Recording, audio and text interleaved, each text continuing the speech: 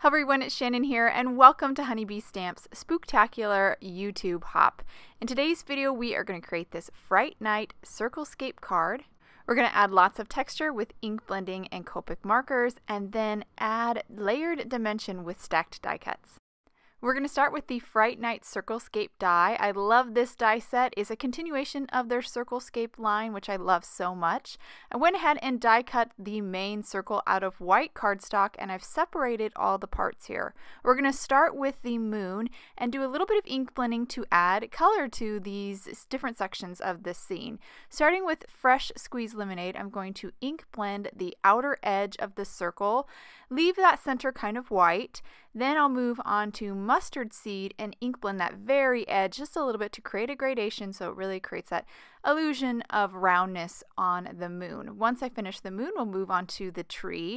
I'm going to ink blend the whole tree with black soot, kind of lightly, keeping it more gray where the branch is a little bit darker. And then I'll take the ink pad itself and swipe it directly over the tree, and that'll add some nice kind of bark-like texture to that die cut.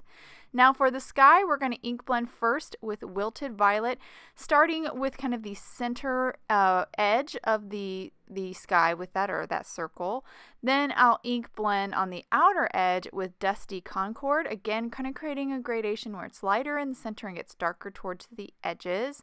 And I'll ink blend around all the sides with that Dusty Concord. And once I finish with that, we're going to bring in one more color. We're going to do a little bit of black soot on the edges as well, just to really create that gradation. And once I finish the sky here, we'll move on to all these sections of the ground. I'm going to start by ink blending the bottom of each one of these sections with peeled paint, create a little gradation, and then I'm going to move on to Ground Espresso. This is obviously a brown, just ink blend a little bit along the bottom edge to just kind of muddy it up, dirty it up a little bit. We don't want beautiful, pristine green grass for our creepy scene. We want to kind of dirty it up a little bit with that Ground Espresso, and it does a great job of that. I'm just going to repeat this process for each one of these sections, ink blending a gradation with peeled paint first, and then adding a little bit of that Ground Espresso to the bottom edge, just to, again, to kind of darken it and dirty it up a little bit.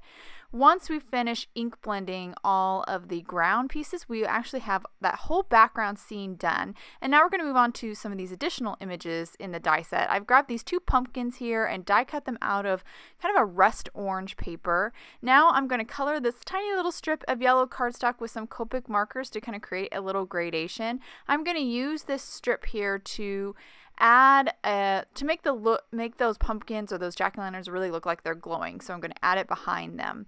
Now I'm going to color my pumpkins, first the stem with a little bit of brown, and then I'm going to color in kind of the ridge lines of the pumpkin with this rust Copic marker here. Just quickly draw those in. This is definitely extra. You don't have to do any of this. These pumpkins look cute on their own, but I really like kind of amping up the details in this scene, and plus I just think it's just really fun to do. I love coloring these little pumpkins. So once I finish adding those ridge lines, I'm going to trim my strip of yellow cardstock here, kind of trim it down to a strip that I think will fit behind that pumpkin. And once I get it I check it fits, I'll then just kind of round the edges so it doesn't stick out beyond the pumpkin. And then I'll simply add some liquid glue to the back side of that pumpkin and stick it down. And then we have this super cute lit up little jack-o'-lantern. I just repeat this process for my second pumpkin here, trimming off the edges so it's hidden nice and behind that little face, and then we'll stick it down. I actually repeat this and I'll make two more pumpkins off camera, but I think they turned out so good. Now we're going to move on to these gravestones here. There are 3 in the kit, so I'm just going, or 3 in the die set, so I'm just going to pull them off, and I went ahead and die cut them out of gray cardstock, and now I'm just going to ink blend with Pumice Stone Distress ink to add a little gradation over these headstones. And once I finished that, I wanted to add some more texture, so I grabbed some Copic markers and I'm just going to add little dots to these headstones just to make them look a little bit more porous, more like they are aged and actually like stone. Once I finish with this gray, I'll then grab a kind of green sage to kind of also add little dots. This will make it look hopefully a little mossy, and that will actually complete my gravestones. Now I'm going to cut out a little fence out of some black cardstock, also using a die from the die set, and we're going to add this to our scene. I'm going to kind of turn it, bend it, and kind of turn it here so it kind of follows along the landscape line or the ridge line of the grass. And once I get it kind of bent, I'll then size it up, see how it fits. Looks good, so add a little bit of liquid glue to the bottom edge of that fence and then stick the ground right on top of it. Now I'll just repeat that for my second little piece of ground on the other side of the tree. Again, kind of bending it and turning it so it kind of mimics the shape or the edge of the grass. Then I'll place the ground right on top of it.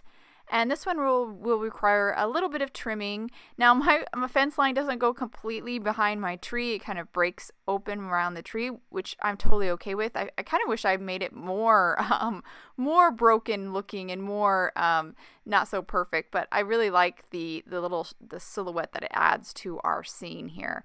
Okay, so now we've got these extra die cut layers out of white scrap cardstock. Now we're going to layer these die cuts up so we add some dimension to our scene, but a layered dimension where it's or kind of a staired or tiered dimension.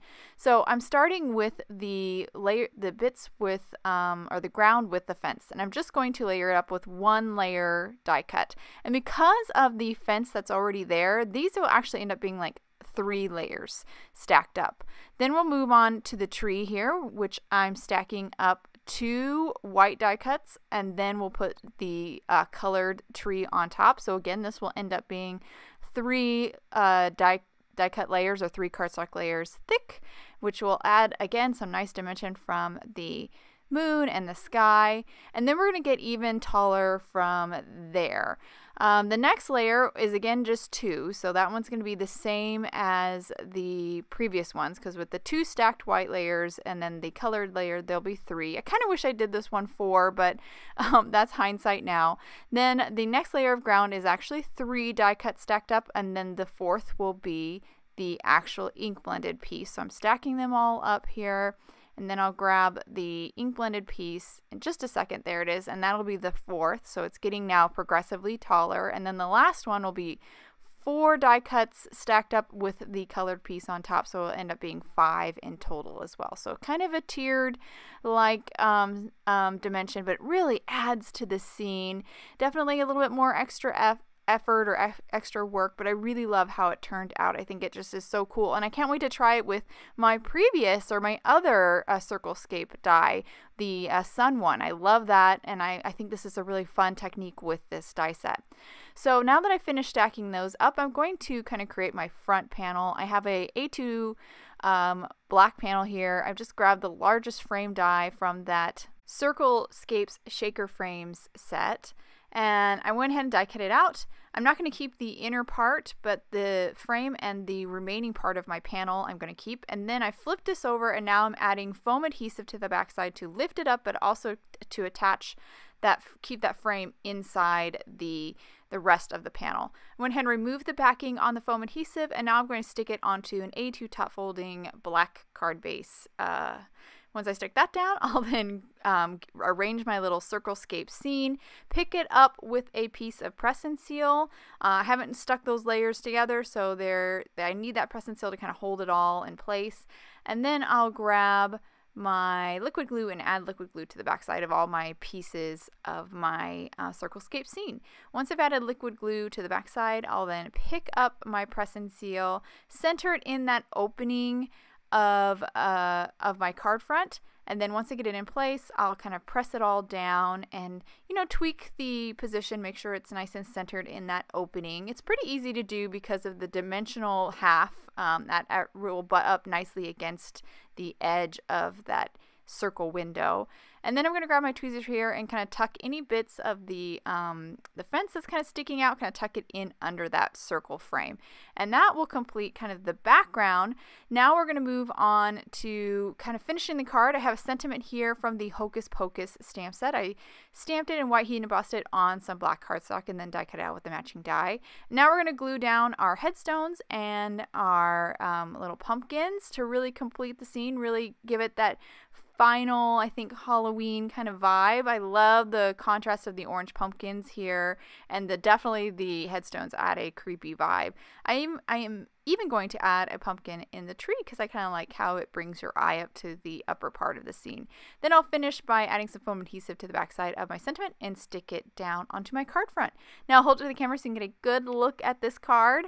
I love the way it turned out. I love the depth in this scene and all the little details like the ridges on the pumpkin, the stone texture to the headstones. I really love how this one turned out. Hope you guys enjoyed today's card and video. If any questions about the products I used, please check out the links below in the description.